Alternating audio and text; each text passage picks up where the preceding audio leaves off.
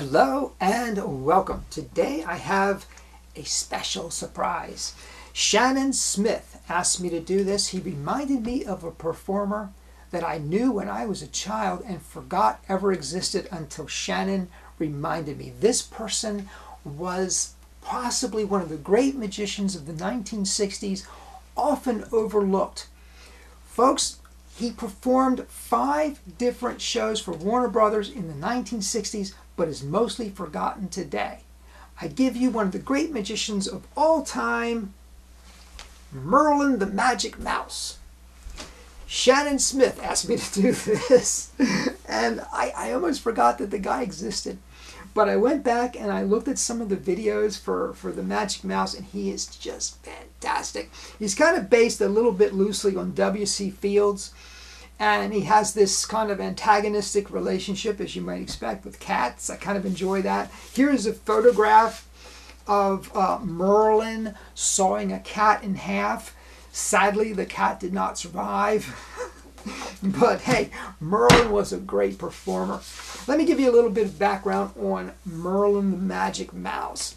Merlin the Magic Mouse and Second Banana. Second Banana, by the way, was his assistant.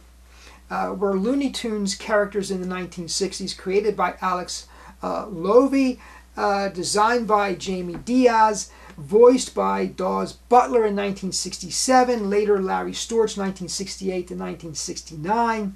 He starred in 5 Warner Brothers Looney Tunes shorts from 1967 to 1969. The first creation was Merlin the Magic Mouse, directed by Lovy. In 1967, Jack Warner reorganized Warner Brothers' animation department and hired Lovy away from Hanna-Barbera to create new characters for Warner Brothers. The 2 characters that he created were Merlin the Magic Mouse and Cool Cat. Merlin was a traveling nightclub magician. He preferred the term prestidigitator, but he couldn't pronounce it. His magic word was Atascadero Escondido. Merlin's sidekick, of course, was Second Banana. Second Banana is basically a smaller mouse. You can see that.